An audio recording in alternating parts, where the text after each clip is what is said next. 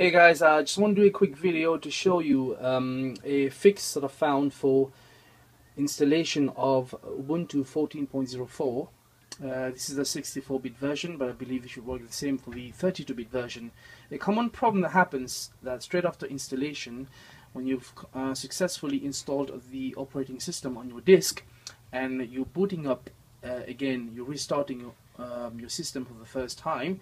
Now, what happens after the initial grub loader, you will find that you're going to have a blank screen, and also the mouse cursor may appear, and that's it. So this usually happens with a problem with the xorg-edgers nouveau display driver, which didn't used to happen in 12.04 as far as I can tell. Now, I've installed this on quite a few systems and I've had the same problems, but I found a workaround and I'm going to show you now. Now, if you can see currently on the screen, I apologize if the quality is not that great. I'm going to try to do this on a record capture screen. Now, currently I have the problem is about the actual driver of the NVIDIA display graphics card. Now, this graphics card is quite an old one. It's a GeForce 7300LE. Some websites say it's been blacklisted, but that may be true for the previous generation graphics card and for the previous drivers. So what happens usually is when you do install Ubuntu for the first time, out of the box it's going to be selected down here. I'm going to select this for you, the x.org-edgers server, which is selected by default, which is what causes the problem of the blank black screen and the cursor mouse to appear only. So how to do this is actually, I'm going to show you later, but all I want to show you right now is you actually need this one, the using NVIDIA legacy binary driver version 304.125 from NVIDIA 304, the open source version. There is a proprietary version with the updates. I've had issues with these as well, the proprietary versions, and I've had issues with the 173. Actually, sorry, the 173 did work, but the graphics abilities were not very great. I'm going to have to stress again, this graphics fix around is only for normal graphical abilities, not for gaming. I have not tested this for gaming, obviously. This is actually an old PC that I have. It was given by a client, and I'm trying to repurpose it. I'm doing a dual boot on their Windows and Ubuntu for my work purpose. Okay, so the way to do this is I'm going to show you how. I'm going to restart it and see what show you what you have to do. So I'm going to end this. Right, there is a website here for the NVIDIA. I'm going to put a link in the description where I got the workaround. And basically, this is to add PPA for Ubuntu 14.04, 14.04, 30.10, 13.04, and 12.10. So there's a separate command for adding these PPAs to these distros, and there's a slightly different command for the distros before 12.10, which is 12.04, 11.10, 11.04, and 10.04.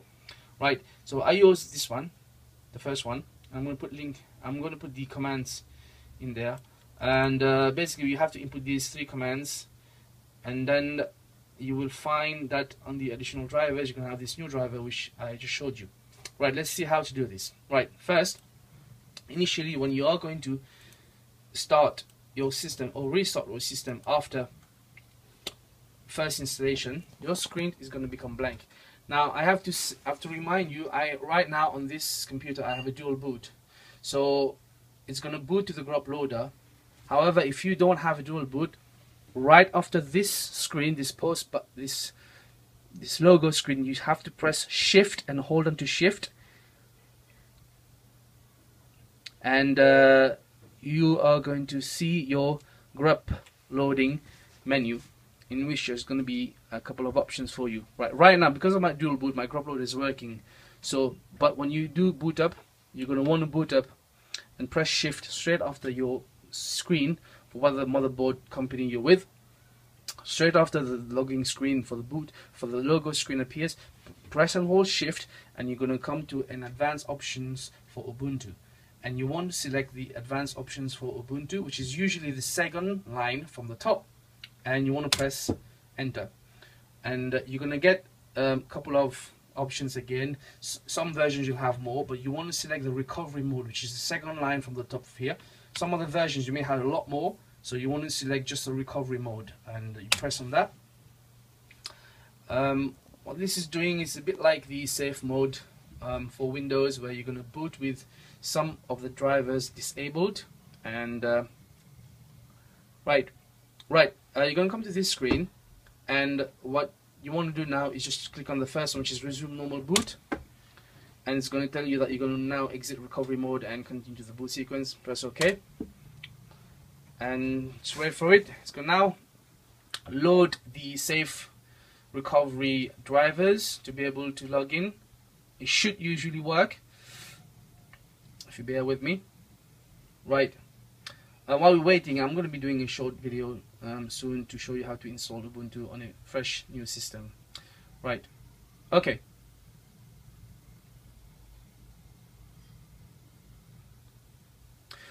Now, if you've done it correctly, you should get to this screen. Okay, and the display will look a little bit big for you at first. So now what you want to do is you want to head on to the website that I've posted the link for in the description for the NVIDIA driver. And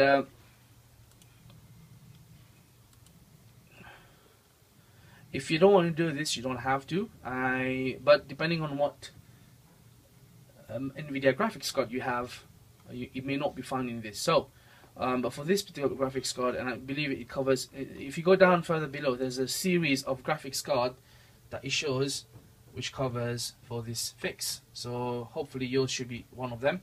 All you need to do, there are 3 command lines you need to input. So for me, this is Ubuntu 14.04. So this will work for 13.10, 13.04 and 12.10. So this first command line, which is sudo apt-add-repository space ppa column xorg-edgers /ppa. You want to add this to the repository, so you want to open a terminal, which is you can click on the dashboard and type in terminal, TER, and you will see the terminal, or you can just press Control Alt and T together. Now I've copied this first line, which is also in the description. You want to right click and paste this here. Oops, I made a mistake, I did not copy it. Just go back and copy this. You want to copy and go to the terminal, right click and paste, and you press enter. I've already done this, so just press enter, and it's going to ask you to confirm, and press enter, just say yes. So that's the first one thing you need to do. Straight away after, you need to update your PPA and the rest of, just sudo with the command sudo apt-get update.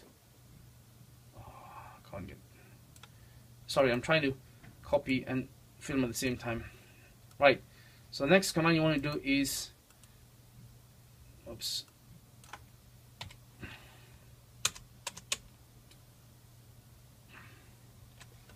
you want to update all your stuff and press enter. And when that's done, the last thing you want to do is, the last command is sudo apt-get install nvidia-current nvidia-settings, and again you want to copy and paste that into your command prompt.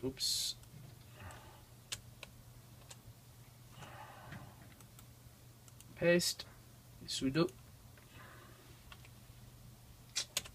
Damn it, I keep forgetting, I haven't used Ubuntu in a while. And that's the last command you need to input. After this is done, you can off this, and you want to go to your additional drivers by typing on the additional drivers. And what you will see is this software and update window, and you want to click on the right, which says additional drivers, and it's going to look for the additional drivers. And hopefully, if you've done this correctly right now, you will see the latest driver, which is here. This should appear. The NVIDIA legacy binary driver version 304.125 from NVIDIA-304, the open source version. Previously, if you had not done these 3 commands, you would not see this particular driver up in here. the selected one would have been using x.org-edgers server, and that's why it was causing this problem. Now I have to say that the last one here, using NVIDIA legacy binary driver version 173.14.39 from NVIDIA-173 proprietary, has worked for me in the past on some systems. However, the graphics ability was not as fast as it should be, but this one seems to be working quite fine. Now after you've done this, you may want to close it. Actually, there's one thing that I would advise you to do. Obviously do this first, straight after installation, before you do any major updates or installing any other software. What I would advise also is to quickly go to Ubuntu software tab and just make sure you've clicked all the subdomains here. I'm not sure it's called domain, sorry, but you click all the tick boxes, and the other software as well, especially the first two. Normally by default they're not ticked, so the canonical partners and the canonical partners source code, make sure you tick them to enable them to be added to the repository, I think. Okay guys, and if you press close, it's going to reload, update the cache and reload the system, and that's it really. So you make sure that you can check your additional drivers again to see if the new display driver has been selected, and go ahead and reboot, and that should work. This is what has worked for me all the time, and I've installed this on I think about 8 systems so far with Ubuntu 14.04, and this is how I've been able to correctly configure the display problem. So thanks for watching guys, hopefully this has helped you. I'm not an expert in Ubuntu. I'm a dual user with Windows and Ubuntu. Do like Ubuntu quite a lot. Like I said again, this one is a dual boot with Windows. Your one, if you're installing directly on a system with no other operating system, you will need to press onto your shift key on the keyboard straight after the logo for the motherboard or for the company of the computer appears, and this should bring you to the advanced recovery mode or recovery mode for Ubuntu, and select the advanced options. Hopefully for me, as you can see now, I've just done this fix just before I shoot this video, so it's rebooted, and hopefully you should see that it's logging straight into the main desktop, hopefully. Yeah, this is an old HDD and it's not very fast. It's for work. Ubuntu 14.04, let's hope you work. And come on. There we go. I think we should be okay. Man, I need to get an SSD. Voila! There we go. Display back on, and if you want to quickly check and your additional drivers. 1 second. And if you've done this correctly, you should have the new driver display.